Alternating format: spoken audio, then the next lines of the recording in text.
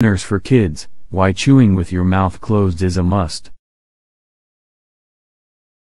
Good manners are an essential part of growing up, and one of the simplest yet most important lessons for kids is learning to chew with their mouths closed. Chewing with your mouth open is like playing drums too loud. It's a distraction that no one wants to hear. Just like how banging on drums at the wrong time can irritate those around you, chewing noisily can make mealtimes uncomfortable for others. When kids chew with their mouths open, the sound can be off-putting to others sitting at the table. It's important for kids to understand that how they eat is just as important as what they eat. Good table manners help create a pleasant mealtime atmosphere, making it more enjoyable for everyone.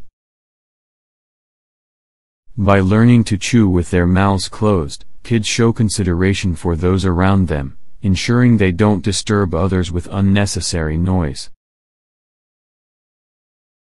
Good table manners, like keeping your mouth closed while chewing, also show respect for the food and the people who prepared it.